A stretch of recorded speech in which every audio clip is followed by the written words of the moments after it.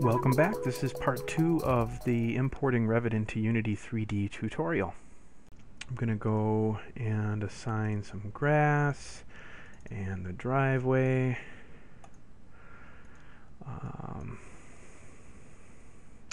One thing that's interesting is that this is on a demo layer in Revit. Now, there's some really powerful things you can do with that. The fact that it keeps things that are on a demo layer. I think when I exported it from Revit, I did not hide from view. I think I actually, the view properties had been set for demo and new. So it actually shows the demo and new. Now, what you could do in a more complex application of Unity, use of Unity, is you could actually export both models and then have a button within Unity that'll switch between them so you can see what it looks like before and after. But again, that's a little outside the bounds of this demo. Let's see, so we've got, yeah, so that's going to be just a gypsum. We're going to skip that for now. So yeah, I mean, that's good enough for now. You get the idea. I've already got quite a few of the materials just by selecting a few. And you can see the model is starting to shape up. Now let's also add a little bit more lighting. Game object, create other. Let's do a point light and bring that over here. Oops. If you have trouble selecting things in there, in the scene, you can actually go over here in hierarchy and get better selections. Like I'll grab this point light, hit F, and that'll focus on that.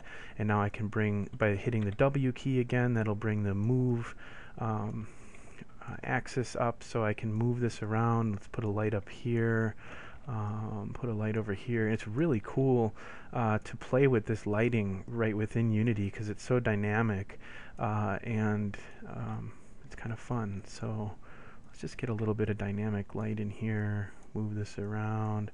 Now, one thing that you can do if you have the Pro version of Unity is, let's see, I'm going to do one thing. You have to change in player to deferred lighting, but if you click on the point light, if you're in the Pro version, and the Pro version and the standard version are the same, it's just some features are unlocked in the Pro version. I happen to be running the Pro version, so I can show you a preview, but you can click soft shadows, and now I have shadows, which is really, really fun to play with. And you can do some pretty amazing things. And then from there, you can actually go to Window Light Mapping, and you can map those lights to the actual textures, so it won't require your browser to process it when you're walking through, which means you'll get very high, much higher frame rates, because your browser isn't calculating every single time the light hits every one of the materials. It has to do what they call a draw call.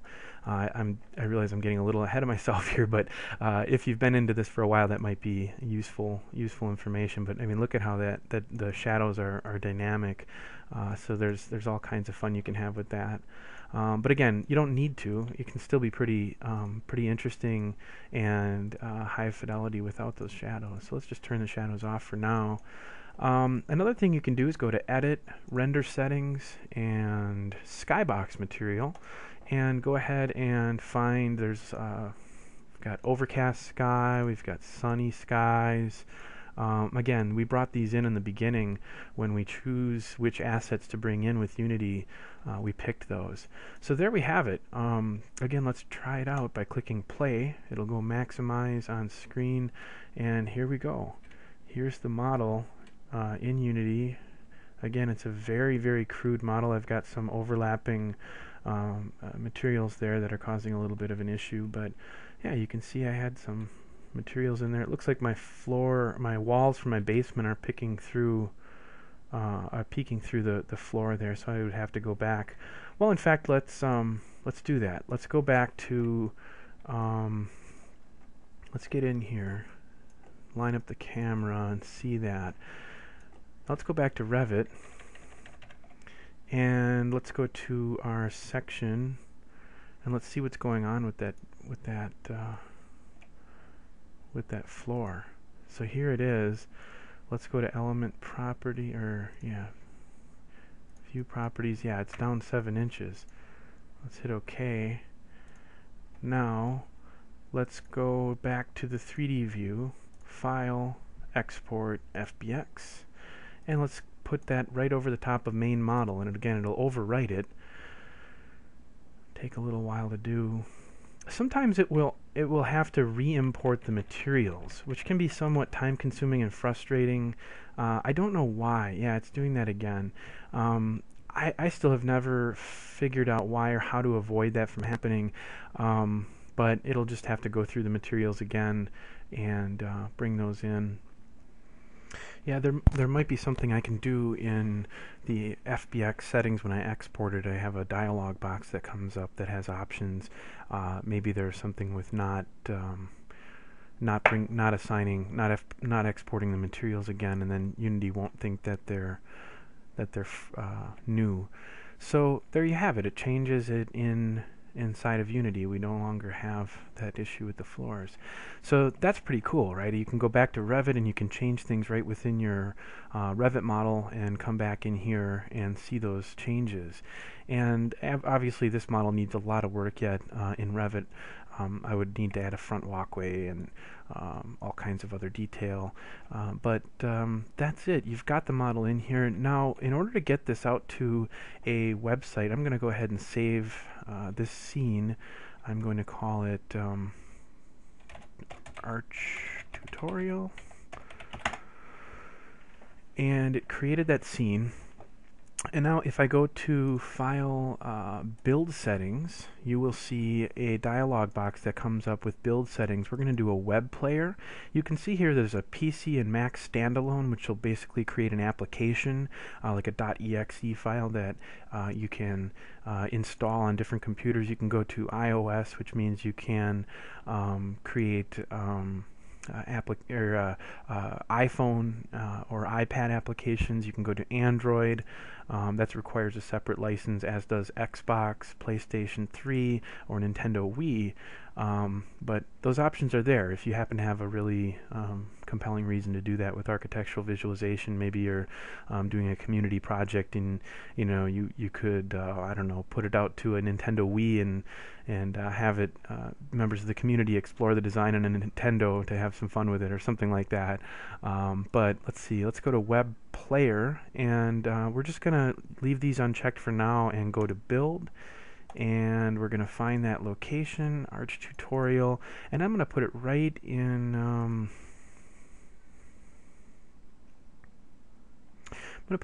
here.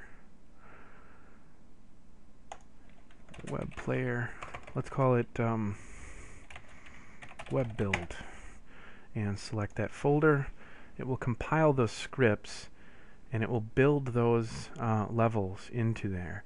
And what I'm going to do now, in the meantime, I'm going to open up my FTP software. I happen to use Core FTP. There's a million ways to do this.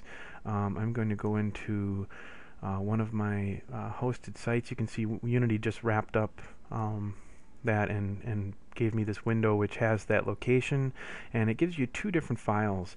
It gives you an HTML file and a Unity3D file. You need to make sure that you put both of these together wherever it is that you're going to host them on a website. And so I'm going to browse to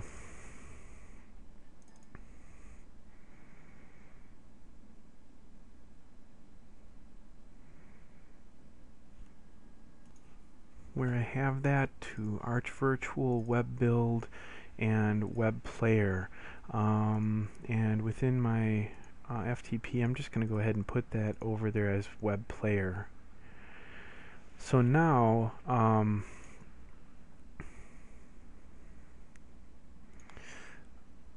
that will be the URL for, in my case, is crescendodesign.com, Web Player slash, let's see, what is it going in as? Web Player slash Web Player. Again, you can change these to anything you'd like. .html. And click OK and or enter, and here we go. Unity loads it, and here it is. Here's the model inside a browser. It's pretty small. The window is as default, but you can go into the HTML file and change the size and actually have it quite a bit bigger. You could even go full screen. And again, if you published it out to a standalone application and you didn't want it in a browser, then you can obviously have that full screen as well. And even then, in the standalone, you can also choose the quality settings that you'd like. If you want it to be good, fantastic, beautiful, the different versions of quality control that you have.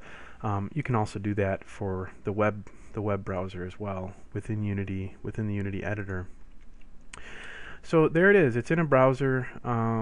There's a couple of things that I'll add to conclude that the doors obviously are closed and they're colliders. So what you could do is open those doors in Revit so that they're not in the way, and import those. Also, you only have one lighting option, and one of the things that would be nice to do would be to actually get away from this first-person controller and being able to kind of orbit around the design.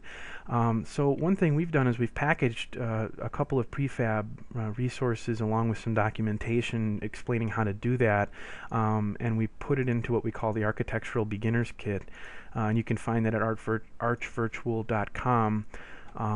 And one of the most recent one of the posts, if you just search for Architectural Beginners Kit, you'll find that, and from there you can purchase. It's $45. I've got a preview build on that site that shows you kind of what is included. So for example, there's a hinged door.